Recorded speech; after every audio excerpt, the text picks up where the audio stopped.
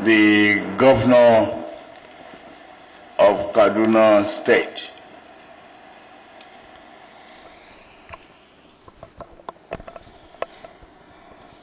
Madam Comrade Ubasani,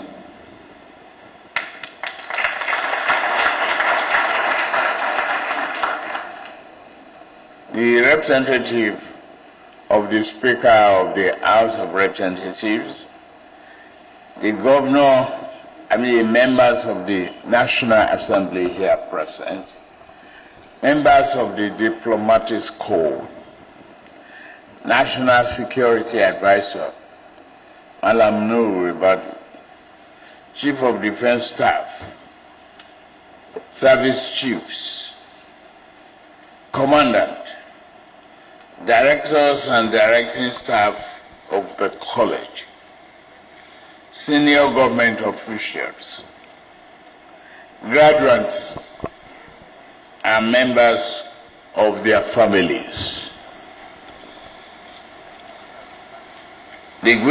Distinguished invited guests, ladies and gentlemen, I am extremely honored to be here at Armed Forces Command and Staff College for the graduation ceremony of Senior Course 45. The Command and Staff College is a bastion of learning and practice that opens the door of promise and future advance to mid-level officers of the armed forces. It prepares them for the higher responsibility while ensuring the standardization of staff duties and functions throughout Nigerian armed forces.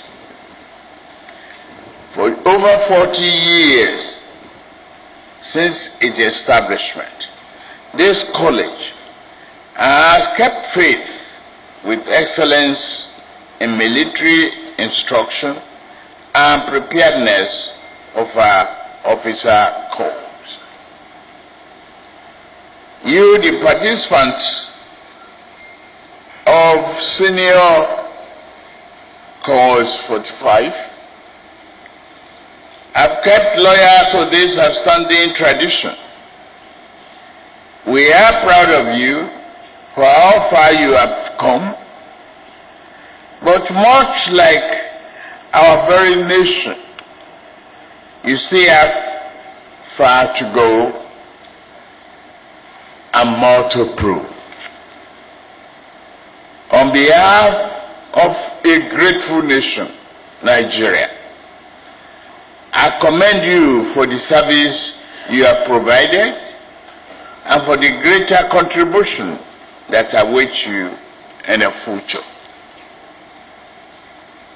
The Armed Forces Command and Staff College has been essential to the Armed Forces of Nigeria, especially in the professionalism and unwavering defense of our national interests exhibited by the graduate of this college. This graduation is certainly an important milestone for the 291 officers graduating today. You have withstood the rigor of 48 challenging weeks of instruction and work.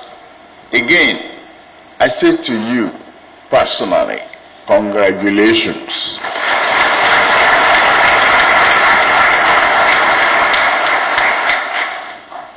Because of its global renown, this college attracts officers from the armed forces of numerous countries and friendly states. Graduating today are students from Asia and our Eastern African nations.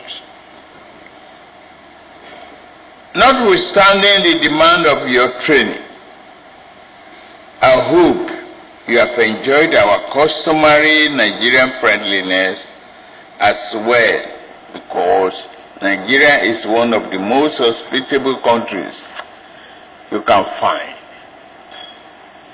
We have opened our arms like friends and brothers to you.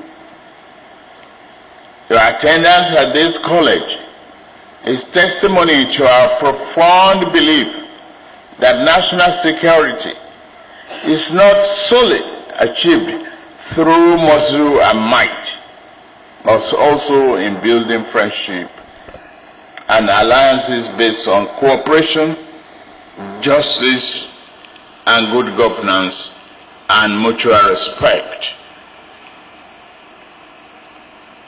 As you return home,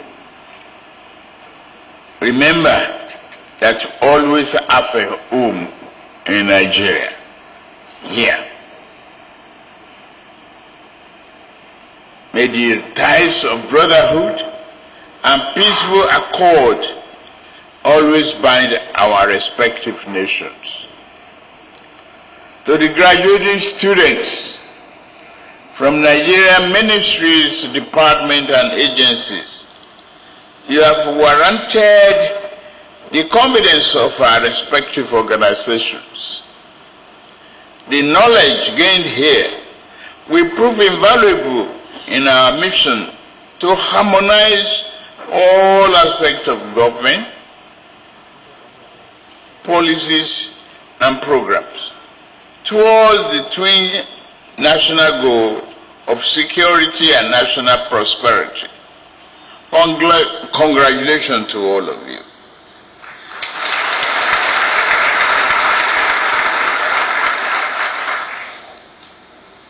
I also commend the spouses and families of all the graduates. Without your understanding and support, today's celebration will not be possible. Thank you.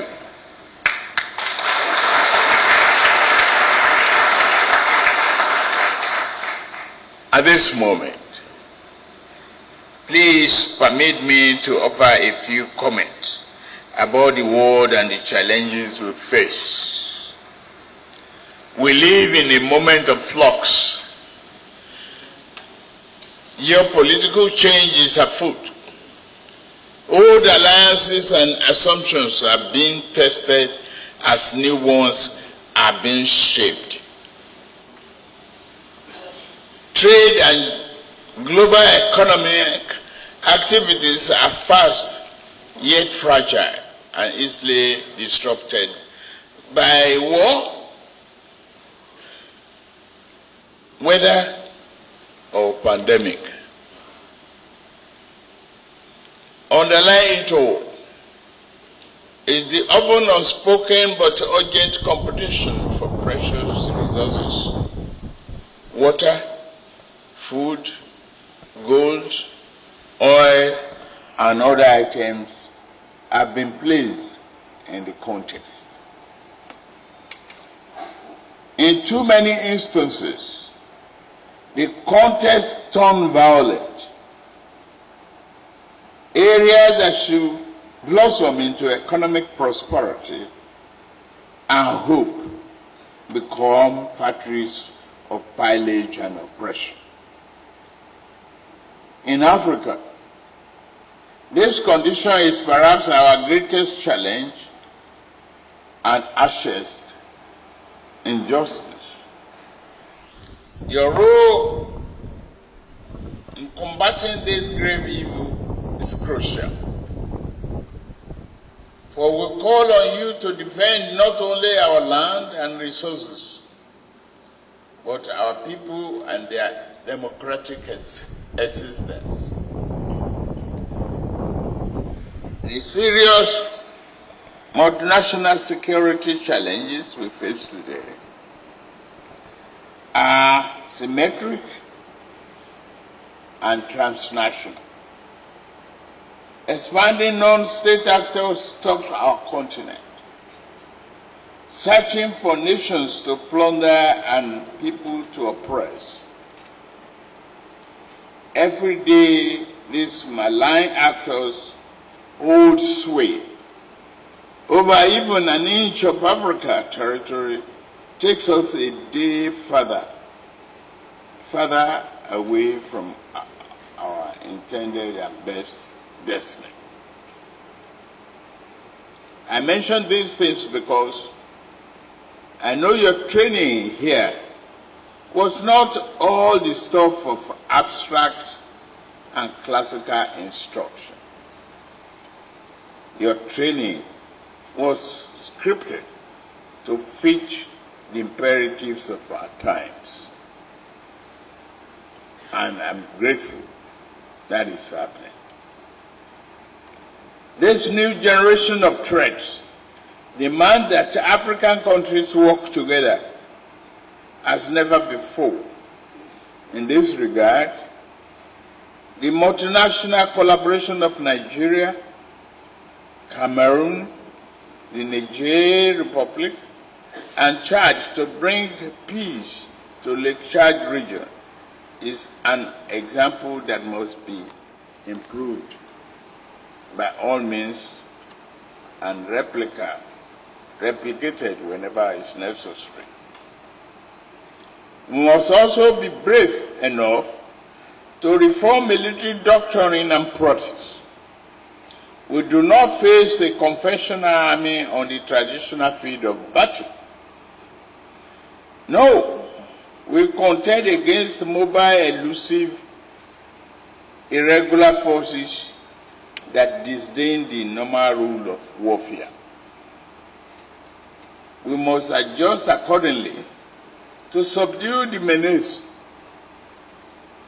This shall require a change in mindset, in strategy, in tactics, in equipment, and in gear. But your strategic objective,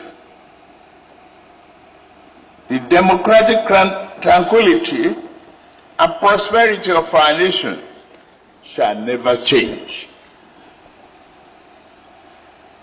As Commander-in-Chief, I have given myself the following charge: to deploy the entire machinery of state power to ensure security of our people and property in a just and democratic society.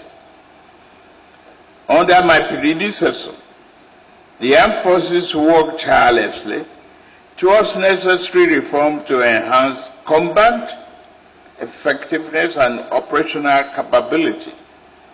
We must now pick the pace.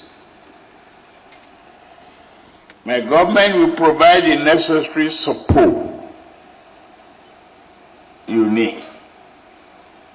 This college is doing its part by upgrading the facility to provide an environment fit for this for the purpose. The college's curricula has been sharpened to focus on the critical knowledge and skills officers will need to face contemporary national security challenges. This effort sustained the college as a military training institution of excellent reputation. I therefore commend the college board as well as the commander and staff for their achievement to date. My government will continue to support the college by giving due priority to the training and welfare of our armed forces. I promise that.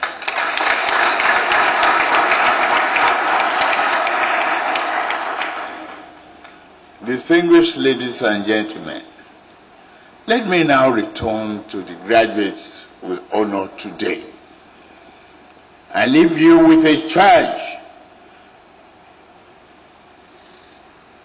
much like I give to myself. Your nation has invested in you and your training. Much faith has been placed upon your broad soldiers. Our collective safety rests in your hands. We believe in you because we know you possess the sufficiency of character and skill to see us through challenges. Your graduation today is a call to greater duty for the nation you love. May you stand brave and unwavering in the discharge of your constitutional responsibilities. And may you always do honor to the sterling name of the Armed Forces Command and Staff College.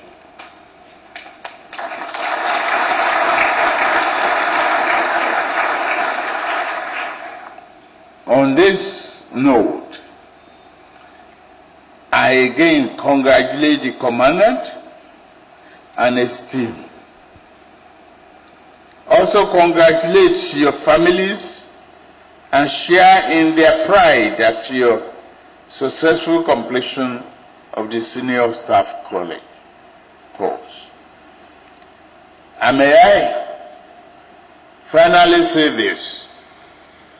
Your career will be one of the series of challenges to face and conquer. There will be times that seem daunting.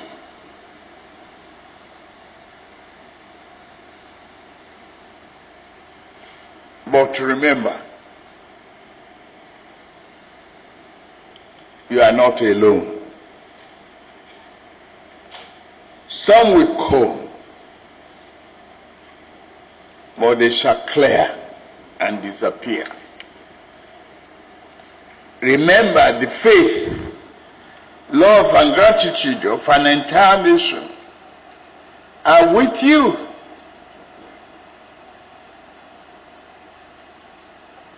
You are our strong line of defense.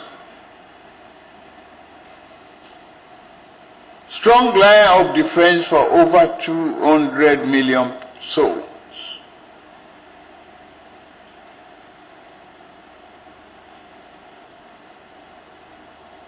My friends, my dear officers, you are the best of us.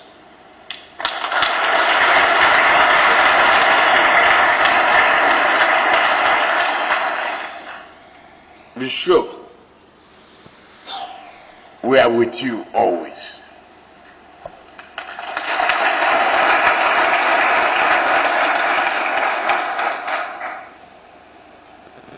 Let us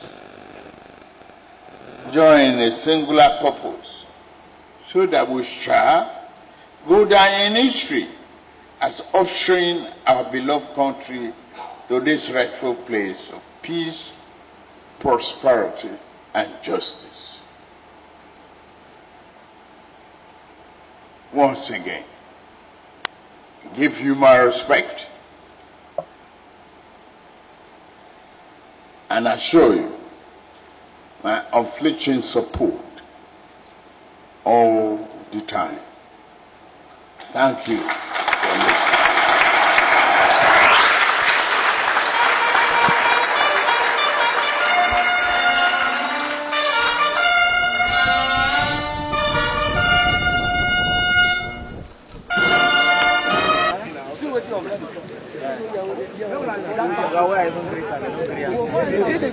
I'm just trying to suppress